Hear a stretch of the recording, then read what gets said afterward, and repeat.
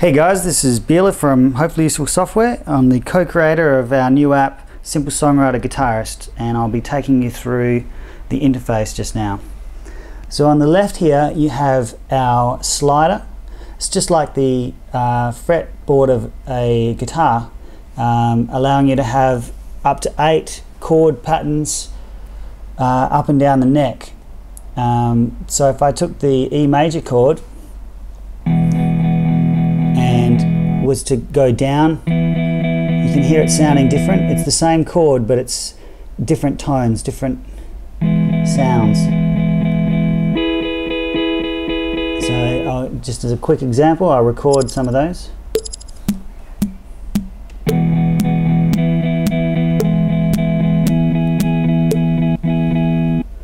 And I'll go to the play menu, and you can see there's E here with the fret 1. It's got numbers. You can scroll through. Fret 2, same sound, different tones. And you can play back on this screen individual notes. Next to that we have our chord modifiers buttons. Now these just create different, more interesting chords to go along with the ones already given. Now the whole idea of Simple Songwriter Guitarist and Simple Songwriter is to provide chords that just sound good together. So you don't have to think about, you don't need to know any music theory or knowledge, you just have to use your ear and let you be the judge. So if I hold down a 6th, you can see that some are grayed out and some are not. The ones that aren't grayed out will sound good together with all the other chords. As you can see, we've got 7ths,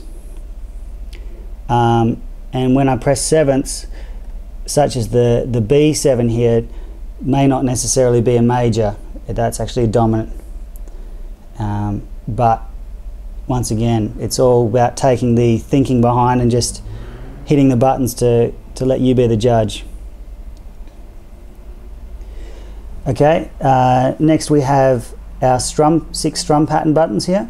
So the strum patterns are exactly that, they're strum patterns. If I change strum pattern, and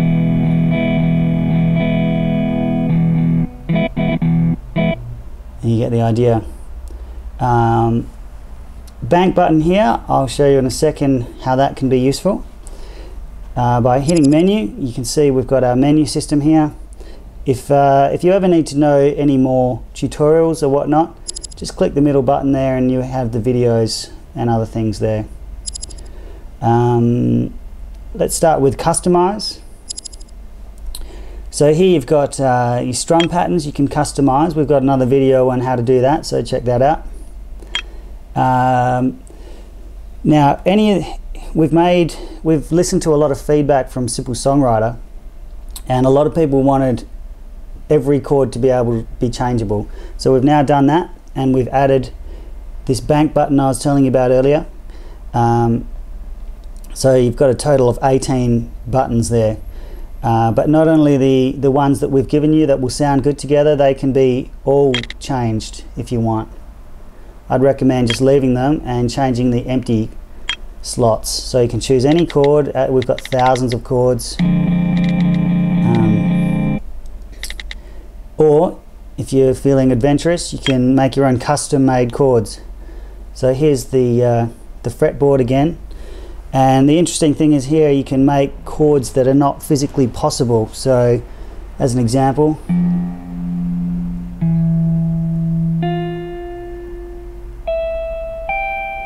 and if you want to mute one, you can just tap there, you can see it dims it.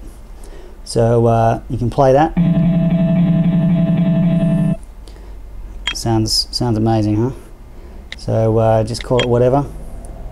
A was probably not the right thing to call it, but you get the idea. We go back to, we've got key. You choose any key you want. We've added in a few extra keys here. Settings. Now here we've got the different tempos. So you can slide your finger up and down, get the right tempo, or you can tap tempo to find the right beat.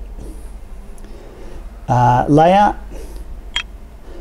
This is my favorite layout. There's up to 4. You can experiment with those. But once you select it, it will remember that for next time you open it.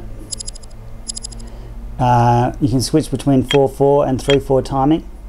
Effects, there's distortion and chord numbers. I don't know if you saw, there was little numbers on the bottoms of these chords. I'll turn that back on so you can see. There they come back. That's just to see if that's to help with remembering chord patterns. When you've recorded a song, which I will just record something now.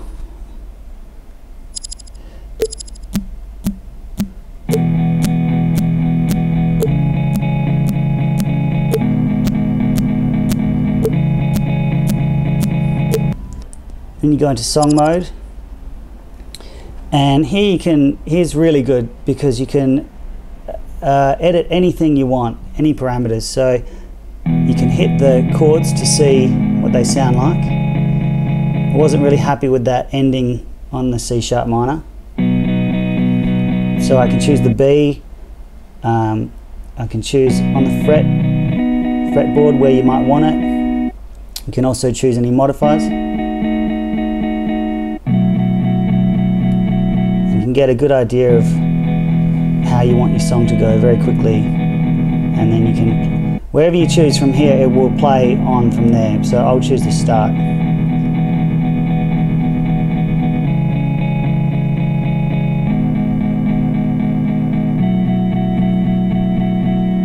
And you can hear the timing was a little bit off. So I can see here step 01, you get 16 steps per bar. So I really want it on the 0 of the bar 4. So I can just choose up, and the same for bar 5, I want it on the 0. Now when I go to play it, should sound in time.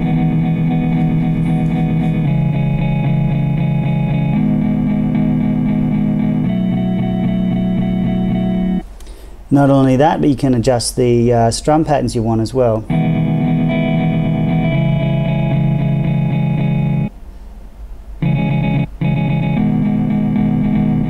May not sound very good, but it gives you the idea.